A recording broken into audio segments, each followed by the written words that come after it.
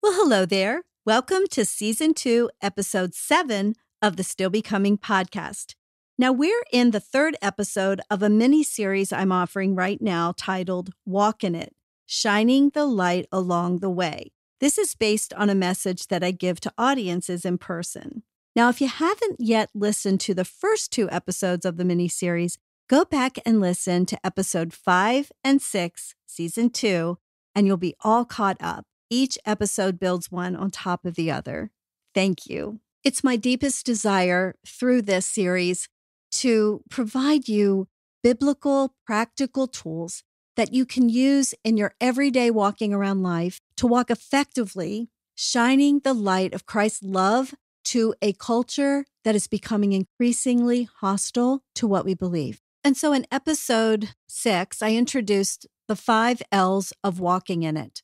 And last episode was look at yourself, look at ourselves with introspection, because it all starts there. We have to have a right view of our own sinful selves before we can comment or have an opinion on anything else. It's important to approach this with humility. And the best way to do that is to look at ourselves. Today's episode will talk about loving people. I know it sounds so easy, doesn't it? But it isn't, especially when people don't believe the same things you do. So I'm going to give you some practical tools today that will help you do that because it is so vital to walking with Christ. The greatest commandment is to love God, and the second is to love others. I welcome you to Episode 7, Love People.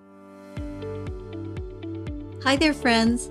Welcome to the Still Becoming podcast, a place where women like you and me find help to move from where you are to where you want to be. I'm your host, Laura Acuna. The Still Becoming podcast is where we gather to rethink our thinking about ourselves, our lives, and about our God. We will learn to reframe our shame and trade in limiting beliefs for the liberating truth from God's Word. And why the title Still Becoming? Because that's the Christian journey, isn't it? As we apply God's perfect Word to our lives for growth and change, we are always growing, always learning, and still becoming the women He created us to be. It's never perfect, and it's not too late. Do I need to say that again? It is never perfect, and it is not too late. I am so glad you're here for the journey, and I'm praying that God will speak directly to you through today's episode. Are you ready? Let's go. Jesus replied, "Love the Lord your God with all your heart and with all your soul and with all your mind. This is the first and greatest commandment, and the second is like it. Love your neighbor as yourself." Matthew 22, 37 to 39. Loving people is the second greatest commandment. And it kind of makes me think of a song. I'm dating myself. You know, they'll know we are Christians by our love, by our love. They will know we are Christians by our love. Many of you know that song. There's another one, Kumbaya, right? Hearts, flowers, bluebirds, a warm fuzzy. But if we're being completely honest, that isn't always the reality, is it? I want to talk with you today about loving and walking alongside people who are difficult. This is where we need help. Because of their brokenness, they can frustrate us and we may want to give up. And more importantly, this is why we must first look at ourselves. Our sin should be ever before us. Remember, we're on level ground, eye to eye. Sometimes we're the difficult people too. But if we do not humble ourselves, He will do it for us. Ask me how I know. It's happened over and over again on the path to maturity. I'm not there yet. I'm still becoming. But I know for certain that if we don't quickly humble ourselves and get our heads straight, He will do it for us because He loves us. Now, the word love means this: devotion, friendship, respect, tenderness, cherishing. And for the purposes of this episode, I'm choosing the word respect. Now, that might seem hard when people differ from you, but can we all agree that we can respect the fact that they're a fellow human being on the journey of life?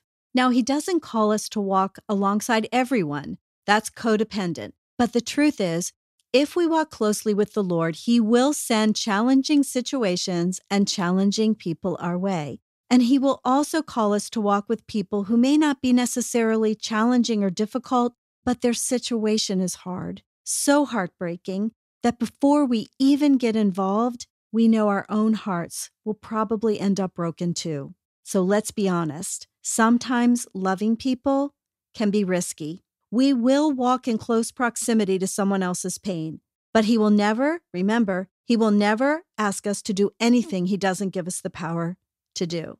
So let's talk about the challenging for a minute. Romans 5:8 says this, but God demonstrates His own love for us in this: while we were still sinners, Christ died for us. He didn't wait to love us until we were all cleaned up. This was and is true for us, and it's true for them. You know, those difficult people that He's sending you to. Live in a harsh culture. So many people have been rejected. And in our culture today, people are disposable. But God's word tells us that's not true. Every single person is a beloved child of God, whether they know it or not. We know it. The Bible tells us that. And as Christians, we're responsible for what we know. And who's going to tell them about Jesus if we don't? Ephesians 5:1-2. Follow God's example, therefore, as dearly loved children, and walk in the way of love, just as Christ loved us and gave up Himself as a fragrant offering and sacrifice to God. With that in mind, we understand that people are not projects. They're not a problem to be solved, but a dear soul to be loved. But the reality is, again, loving people is hard. We might as well say so. There is a cost to it. It requires a denying of self. There is no me first. There is no expectation of anything in return. Not too long ago, I was agonizing over a very hard situation in my life, and I said to God, nobody tells you how hard it is to love difficult people. But then He reminded me that Jesus actually challenges us to love everyone, and not just the ones who love us back in the way we want to be loved. He even tells us to love our enemies. Matthew 5:46. For if you love those who love you, what reward do you have? Do not even the tax collectors do the same? And then Rick Warren says this: God teaches us to love by putting some unlovely people around us. It takes no character to love people who are lovely and loving to you. So how do we do it? How do we love those who are challenging? Well, first, we must pray and ask the Holy Spirit for staying power. That's not a spiritual term, but I learned this when I took my counseling classes in school. In order to walk with those who are difficult, we must ask the Lord for the strength to stay, and that's called staying power. Generally, under our own steam and under our own power, we may feel like giving up or drop out of a relationship if we're not seeing the fruit that we're looking for. And we're not called to stick with everyone, and we must have healthy boundaries. But as we walk the walk of faith, what we will be called to do is to shine our light in difficult places, difficult situations, and with difficult people. It's all part of God's plan. And I'll remind you again, He never asks us to do anything He doesn't give us the power to do. Well, friends, I'm so excited to tell you that my new book, Still Becoming: Hope, Help, and Healing for the Diet-Weary Soul, has just been released. You can find it on my website, on Amazon, Barnes & Noble, Books A Million, ChristianBook.com, and other online retailers. Still Becoming is a 31-day devotional journal that takes you on a sacred journey where you'll discover true freedom and that healing and peace have nothing to do with the number on the scale. Join me and learn to rethink your struggles with disordered eating, body image, and dieting through the lens of self-compassion and God's grace. Colossians 3:2 says, set your mind on things above, not on the things of earth. And what I've learned along the way is that I must have an eternal focus, be eternity-minded. And what do I mean by that? Well, we're results-oriented people. We like to see the fruit we're hoping to see. We love a dramatic testimony. And that's why it's so important to understand that God alone has the plan, and His plan includes so much more than what our minds can know. He has the whole picture of eternity when He works in our lives and in the lives of the people we're called to love and serve. It's His plan for each person to feel His love, to not be alone, and to have people who care for them. And He always leaves the 99 to go for the one. Normally, when I share this with audiences, I play a video of a song called For the One by Bethel Music. I'll link it in the show notes, but I want to read you just some of the lyrics. Let me be filled with kindness and compassion for the one in whom you love and gave your Son. For humanity, increase my love. Help me to love with open arms like you do, a love that erases all the lines and sees the truth. Oh, that when they look in my eyes, they would see you. Even in just a smile, they would feel the Father's love. 'Cause oh, how you love us, from the homeless to the famous and in between. 'Cause you formed us, you made us carefully. 'Cause in the end, we're all your children. So help me to love with open arms like you do, a love that erases all the lines and sees the truth. Oh, that when they look in my eyes, they would see you. Even in just a smile, they would feel the Father's love. So let all my life tell of who you are and the wonder of your never-ending love. Oh, let my life tell of who you are, that you're wonderful and such a good Father. And it goes on. I love that song. It's such a reminder and honestly convicting that we're to love everyone. We're not called to walk alongside everyone, but we're called to walk alongside a few. And if you feel that nudge inside your heart that you can go a little farther with someone who's having a hard time, someone who's challenging in your Bible study circles, someone who doesn't have a friend, you can be assured that God will give you staying power. In some ways, this is a big subject because we need to be really clear what God's calling us to do. We have to be able to understand that even though we're results-oriented people and we want to see people coming to Christ because of something that we've done, that doesn't always happen. In fact, we bring the obedience and God brings the harvest.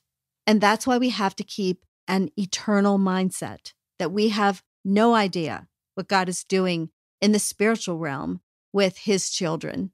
We need to trust Him and obediently love people. We live in a culture right now where everybody is so righteous, and anyone who disagrees is evil or toxic or crazy.